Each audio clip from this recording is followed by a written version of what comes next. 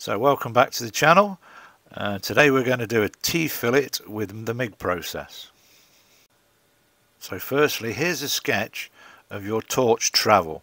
So the first run is a slight weave and the second run is a slight weave, remembering that we need to pause on the outside where the dots are showing. Our torch angle is slightly pointing upwards, as you can see here. The aim of the first run is to penetrate right in the bottom corner.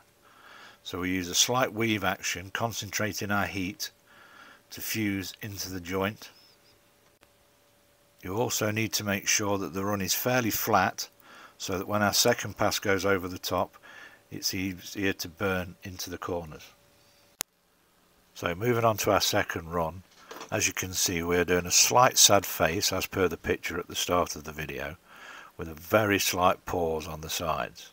The aim is to keep that pool sitting on top of the run that you've just deposited. As you can see, as you go to one side, it starts to cool on the other side.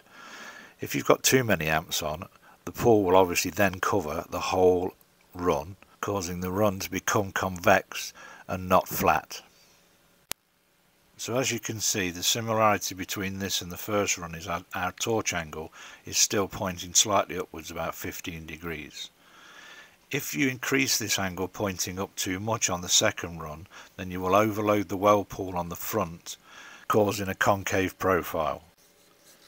So if you're enjoying these videos, don't forget to hit that like and subscribe button. It really helps out the channel.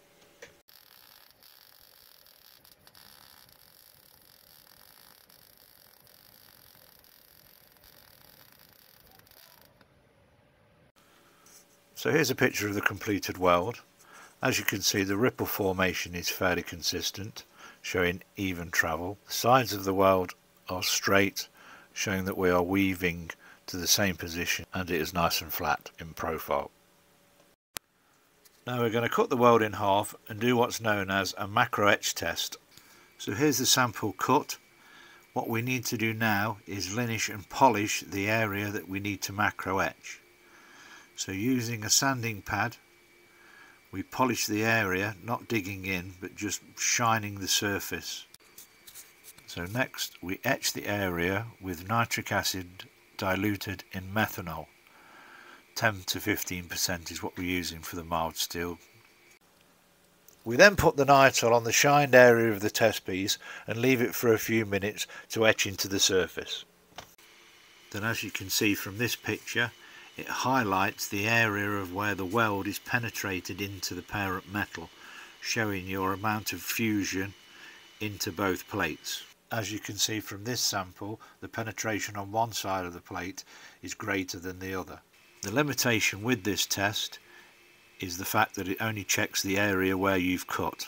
If you have lack of fusion or any inclusions, etc., then it will not find them down the whole length of the weld. Plus it is a destructive test, so once you've cut the part, it obviously then becomes unusable.